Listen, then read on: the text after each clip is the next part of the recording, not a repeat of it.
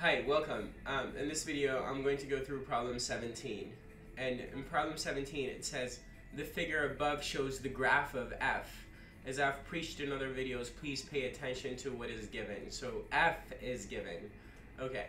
And f is defined as the integral from 2 to x of g of t dt.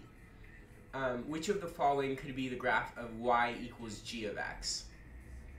Now, notice that you do not need to integrate f to get to g. In fact, you need to integrate g to get to f, and what you're given is f. So to get to g, we must differentiate f, right? And of course, f prime of x, by the fundamental theorem of calculus, is going to be g of x. So y equals g of x that we're trying to graph is the derivative of f. Well, we don't know what the derivative of f is exactly, but because f is a positively sloped straight line, we know that its derivative is going to be its slope. And therefore, f prime, which is g, is just going to be some m. And we know that that m is positive because f is positively sloped. And g of x, again, is the derivative of f. And therefore, just the m, if we were to write f of x in mx plus b form, and we should be able to, right? Because look at it, it's a line. And that could be written in slope-intercept form. And again, g, you could take the derivative of this, is going to be m. And obviously, you need to take the derivative of f to get to g, since the integral of g from 2 to x is equal to f. Okay, I'm beating a dead horse at this point.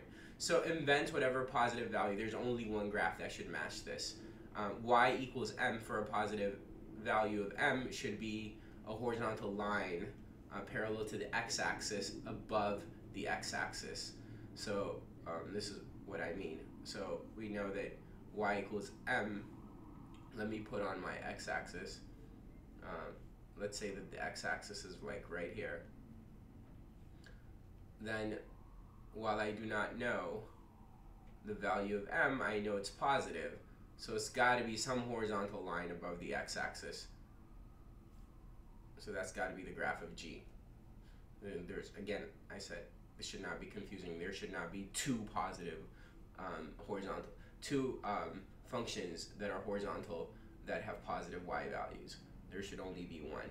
And yes, it's a, because this isn't it, this isn't it, this isn't it. This would have been it if that line was above the x-axis. And of course, in my visual here, I did too much because I don't know about f to the left of 0. So I should have only drawn it in the first quadrant, but you get it. So it's obviously a.